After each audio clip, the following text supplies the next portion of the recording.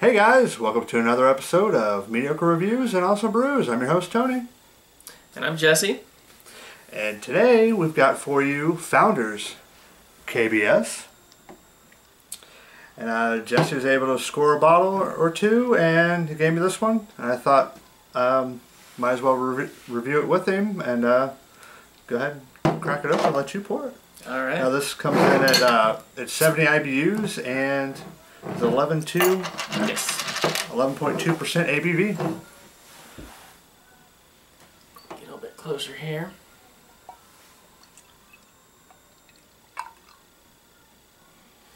And Wow. Extremely dark head on it. barely any head at all. I mean, I didn't pour it too aggressively, Yeah, but I was able to swirl up a little bit more, but I mean, less than an eighth of a finger's worth. Extremely dark, almost like a, I don't know, like a mousse sort of a color. Now this is one of KBS is one of Founders' many Imperial stouts, and it was aged in bourbon barrels. And it's also brewed with chocolate and coffee. So it should have some pretty nice flavor notes there. And other than that, I mean, it's absolutely pitch black. yeah. Get a nose on it? Yeah, definitely. Oh, wow. Huge coffee up front. Definitely getting a little bit of a, not much, but a little bit of a bourbon in there. That coffee is really pronounced. There's some sweetness, kind of like a chocolate, almost a molassesy, kind of rich, dark. I definitely get like a really deep, sort of dark sweetness in there from the malt. Oh, I am getting a little bit more of that alcohol-y sort of bourbon character in there now. Swirl, I got a really nice swirl on the glass. Other than that, that coffee is very pronounced. Definitely. Go ahead and get a taste on it. Definitely. Cheers. Cheers, guys. Cheers.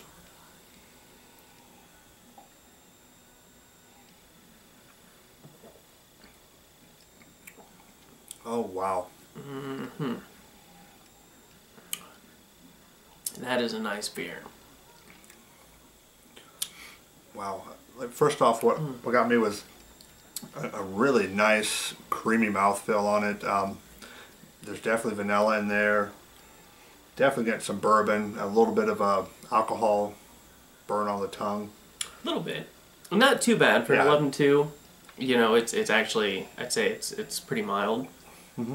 But yeah, quite a bit of coffee coming through. Nice, rich, like you said, incredibly smooth and creamy. Amazing mouthfeel. Yeah, the coffee that's in there really mingles really well with the roasted malt. Are you getting much chocolate in there at all? Actually, kind of at the end. I'm getting just a little bit of it coming through as the coffee fades kind of into a chocolate. Okay. Yeah, I'm getting that oaky vanilla bourbon character a lot more than anything else other than the coffee, of course. The coffee is very pronounced. Really, really nice.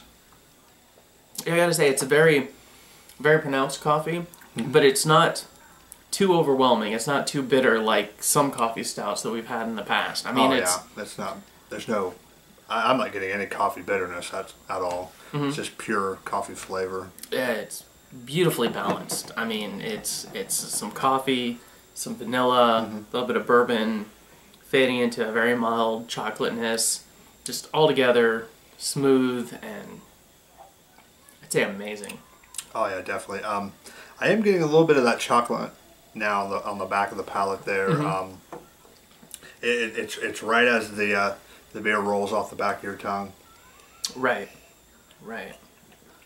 I don't know about you, but I am definitely getting some of that alcohol warming in the chest. Yeah, it's at first it wasn't there, but now it's definitely there now. But yeah, that nice creamy mouthfeel on it. I can't believe how smooth and balanced this is. It goes so down so easy.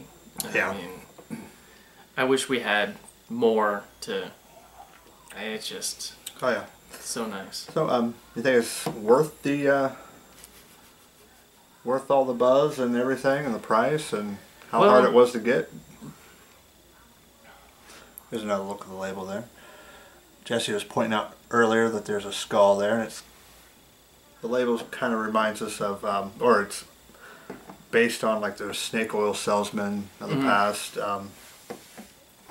Actually, I really like the caption underneath. It says, a stout ale aged in oak bourbon barrels, but underneath that it says, does not give relief from rheumatism, neuralgia, sciatica, lame back, lumbago, contracted muscles, toothache, sprains, swellings, and all manner of distress. Below that it says, is good for everything a stout ought to be good for. And I can definitely attest to that. Yes, definitely. So before I interrupted you, so is it worth, you know, all the trouble? I gotta say, this has got to be one of my favorite beers ever.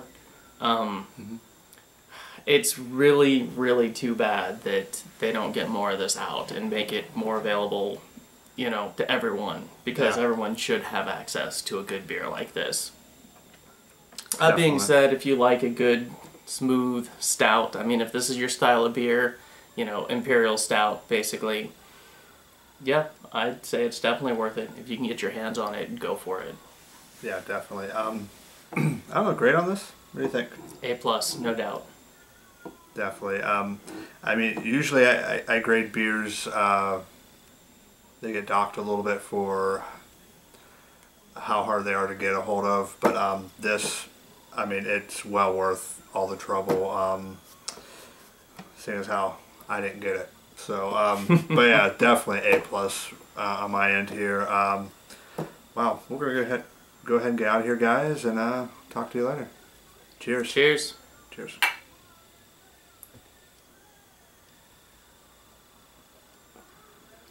Thanks for watching.